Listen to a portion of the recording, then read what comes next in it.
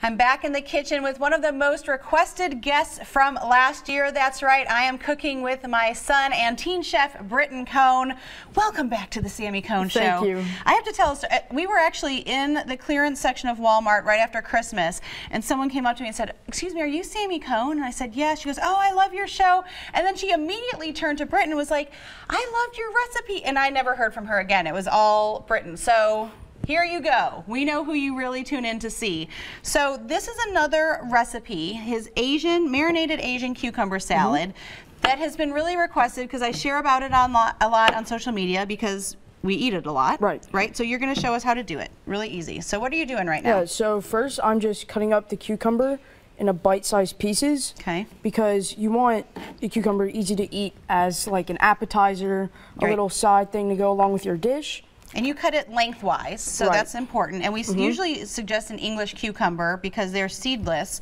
But if you don't have a seedless cucumber, you can stop at this juncture and take a spoon and just scoop out the center of it if you want to take your seeds out. So that's really easy. But if not, you can just go ahead and cut it the way that Britton is cutting it right now. So about in the force, and then you take the force and cut it into other bite-sized pieces. I'll let you do this one as well. Thank you. So while you do that, I'm gonna move this over with the clean hands here. Okay. So the important part is to get this cut up, and then we're gonna technically marinate it with kosher salt for theoretically, I mean, as long as you can. I'll be honest, one of the reasons I wanted to highlight this recipe now is because it sits really well in the fridge, and it's a recipe that gets better the longer that it sits in the dressing we're gonna make. We never let it sit. We pretty much finish it off the minute he makes it, is really what ends up happening. So here, let me just do it this way. This will be easier. So we put all of these in a bowl, and again, marinate it as long as you can with how much kosher salt would you say, dude? Heavily. So a good amount, probably about tablespoon-ish. Tablespoon-ish? Yeah. Okay. So we're going to let that sit there and just set it off to the side, and this can be in the bowl that you're going to put the dressing in later. Right. And if there was extra, sometimes when you marinate something in salt, you'll get extra juice, so to speak.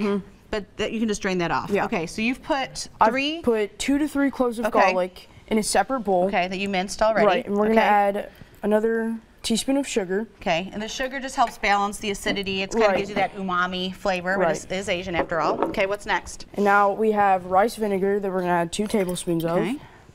And you can get rice vinegar, again, if it's really easy to get at any grocery store, obviously a World Market or an Asian grocery store. Okay. And we're just going to add a little bit of black pepper. Okay. If you don't have a grinder, just like about a pinch would be good.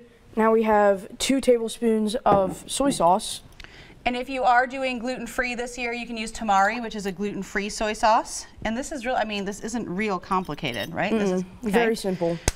And then to finish it off, we have some sesame oil that we're going to add about 2 teaspoons of. I love it. Get toasted sesame oil if you can. Okay. And just add a little bit of spice. We have some sriracha. Yes, we do. And we're not super spicy people, but giving it that just squirt of sriracha really helps give it a little kick that makes it really good. Yeah. Okay. So you're mixing that up? Yep. If you don't want to dirty another dish, you can just use a teaspoon. And then here's where the magic happens. Voila. And that's really all that it is. So why don't you use that teaspoon just since we don't have a serving spoon here. Mix it up. But we made this salad yesterday, so it's been sitting for a day, and really, I mean, that's all that it is. You can see that the soy sauce and the sesame oil and the sriracha really come together. This is actually 2 cucumbers because this does make quite a bit of dressing. This is great for fish as well. It's really a good accompaniment, but that's as easy as it is. And I think we just wanted to say, when you're meal planning, look for things that your kids, your family is already eating, and then just try to expand upon that. You don't have to just go with cucumber sticks and carrot sticks. Right. Make better choices, and you can still add some really healthy components to this. We got a rotisserie chicken from Costco yesterday. You have that for dinner. You make a chicken salad the next day, have this with it. Yeah, vegetables don't have to be boring. You can make them good. Vegetables don't have to be boring. You heard it here first. All right, we're going to have this full recipe on SamiCohn.com. Britton Cohn, thanks for joining me. It's always a pleasure. Okay, we'll see you soon in the kitchen. Good job.